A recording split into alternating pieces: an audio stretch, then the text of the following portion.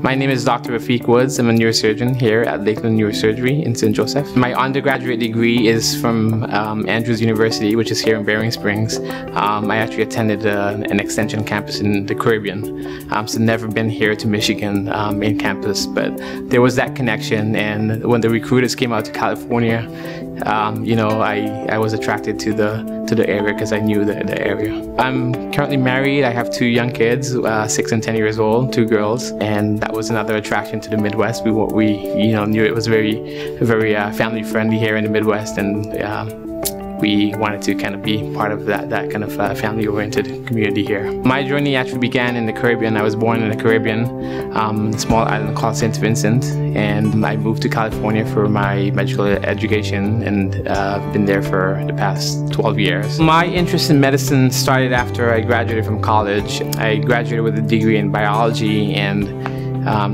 just trying to think of what the next step would be. My interest in neurosurgery developed later on in medical school. I just kind of gravitated to surgery, and neurosurgery just stood out, and it was, after I was exposed to it, nothing else seemed to quite, touch the spot.